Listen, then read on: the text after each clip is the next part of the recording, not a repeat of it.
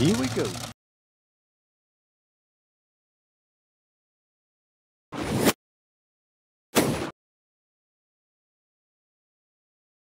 Go to device function, settings. I'm going to go into service menu, 1967, check mark.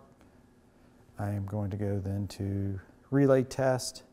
I'll click on relay test. So now I can go in here and energize individual components. We are going to go to our Dynasteam, scroll up, steaming unit. Right here is for our Dynasteam.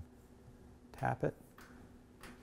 You can hear that, but we'll go ahead and get into our status bar. So tap, tap, tap.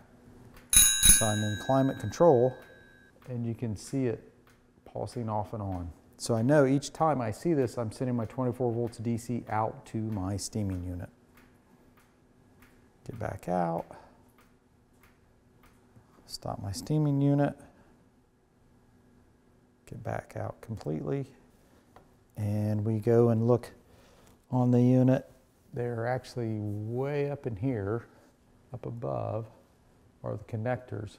And since we can't see it, we'll go ahead and go back down to the workbench. So then here you can see where we have our X31 connector. And then the voltages are going to be 24 volts DC. Now, one thing to point out, the majority of all your harnesses on the Combi oven, your brown and white are always going to be 24 volts DC. So this here would be 24 volts DC. This here is going to be 24 volts DC. This is actually the wire that goes to the pressure sensor for my Dynasteam unit.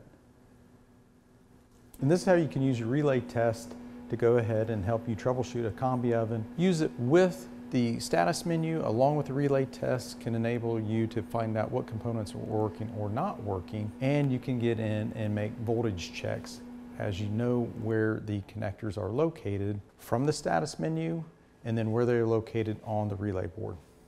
Hope this makes your troubleshooting simple.